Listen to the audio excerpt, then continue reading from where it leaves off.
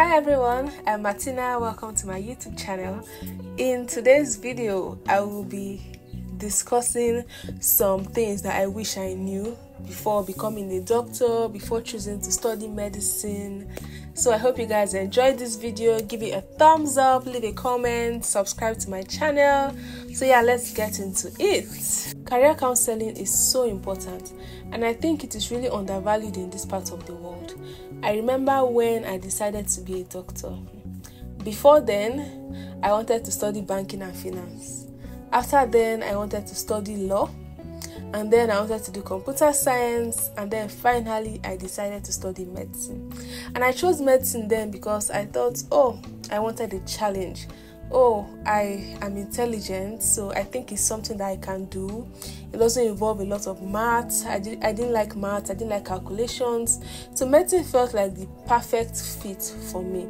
But I was not properly counseled. There was no guidance.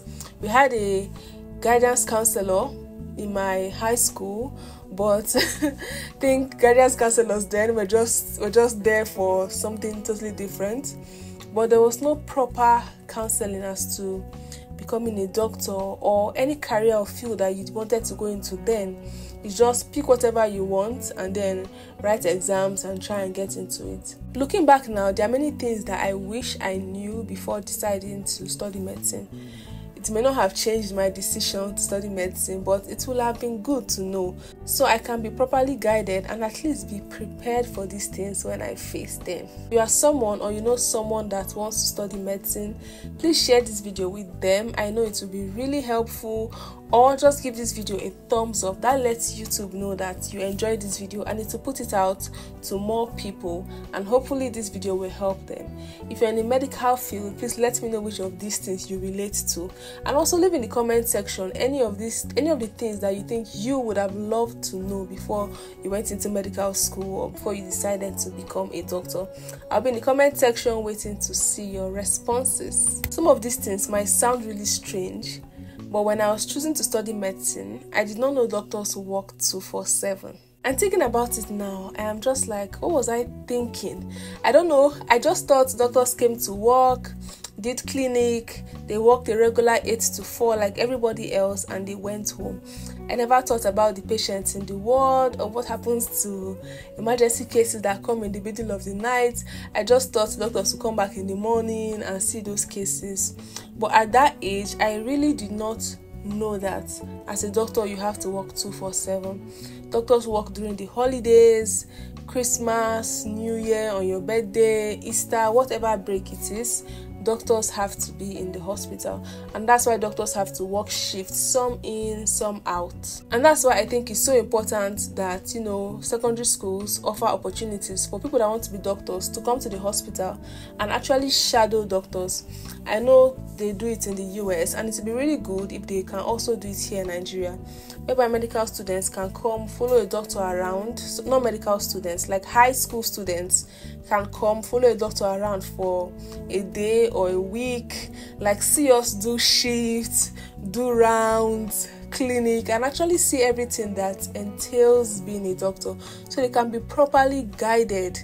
And that's one of the reasons why I like to make vlogs. I make videos about a day in my life as a doctor, or a week in my life, or I take you guys on my night shift. So if there's anyone that wants to study medicine, they can actually see the life of a doctor or the life of a medical student if they are not opportune to go to a hospital and actually shadow a doctor. When I did my house job, I had to work for 1 week straight. I had some colleagues that worked for 1 month straight.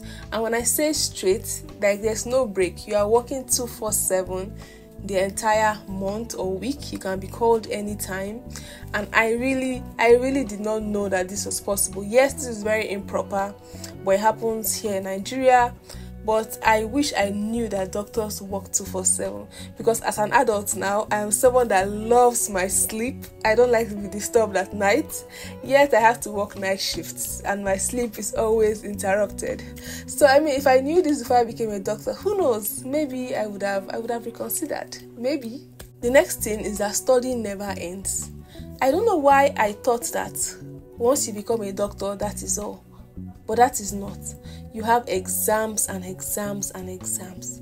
So when you finish medical school, you write medical licensing exams, you have to study for it. To do residency, you write exams, you have to study for it. If you want to work abroad, you're either studying for USMLE or for PLAB or licensing exam for any country. Even during residency, you still have to study for exams. And even when you're not studying for exams, you have to stay updated with cases, with updates, with medical research, with things that are going on in the medical world. So you're constantly studying. Before I chose to study medicine, I just thought that once you're done with medical school, you magically know everything, and then you just work for the rest of your life without having to constantly read. But that's not the case. We're constantly reading. So this also affects your social life because you're almost always studying for one exam or the other, or preparing for ward rounds, preparing for morning meetings, always have to study. And your life, your social life, your personal life is really interrupted because there's always one reason or the other to be studying. You have to pick studying above the social aspects of your life because that's your career and you want to improve it. That's the reality. The next thing is that you have to become a people person. Even if you are not, you have to. Being a doctor deals with a lot of interaction with people. And when I was younger, I was very introverted. I didn't like interacting with people. Becoming a doctor, now realize that you meet different kinds of people. People with different characters, different intentions, aggressive people, kind people, horrible people, amazing people, whatever, and you have to treat them. On this channel, I have shared, I spoke about when I was insulted by a patient, or a case where a patient almost beat me up, or some chaos happening in the hospital, and having to interact with different types of people. I didn't think about this before I went to medical school, but being a doctor, I just realized that there is a whole lot of patient interaction. And as a doctor, you have to be good with communication. You have to be able to deliver bad news. You have to have empathy. You have to be patient. You have to enjoy a lot of things for the sake of the greater good, for the sake of treating the patient. You have to take in a lot of things. I did not know this before medical school, but that is the reality that we face as doctors. Another thing that I did not know before I became a doctor is that doctors, healthcare professionals, are at risk of a lot of diseases. Being in a hospital, if there's any outbreak, patients are coming into the hospital, the health workers are at risk of exposure, at risk of getting infected, at risk of taking it back home to their families, simply because you are a doctor. And that does not mean you would not come to work. You still have to come to work. You still have to intentionally put yourself at risk to be able to help sick patients, to be able to treat the people in the hospital. Doctors are exposed to different body fluids, blood of patients with different diseases. But we just have to protect ourselves and still have to care and treat the patient. So you're at risk of a number of diseases simply because you are a healthcare worker, simply because you are a doctor. And this is something that I did not think about prior to becoming a doctor.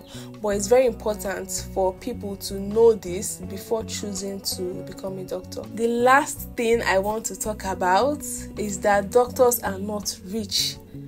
There's this stereotype that doctors are rich, that once you choose to become a doctor, you're automatically going to be rich. Your life is sorted out, money is not going to be a problem.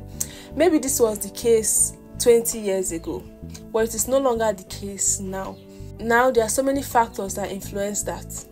Your country, the hospital you work in, are you private, government, if you're in residency or not, what level of residency you're in, and so many other factors that can affect how wealthy you are.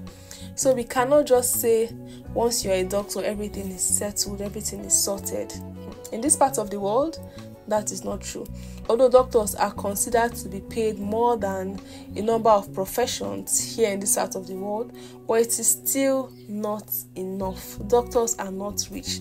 That is one stereotype that you need to get out of your head. So if you want to become a doctor simply for the money, simply because you think, oh, you're going to be rich automatically, then that is completely wrong. Well, these are some of the things that I think you should know before choosing medicine, before becoming a doctor. If you're already in medical school, just prepare your mind to experience some of these things. And if you are not yet in medical school yet, these are some things that we doctors experience, so you can put it into consideration and you can make your decision with appropriate information. If you're a doctor, please let me know what you think about any of these things I have spoken about, and leave some more in the comment section so we can help other people that want to go into the medical field so that they can be properly educated. So that's all for this video. Thank you so much for watching. Don't forget to give it a thumbs up, subscribe to my YouTube channel, and I'll see you guys in my next video. Bye bye.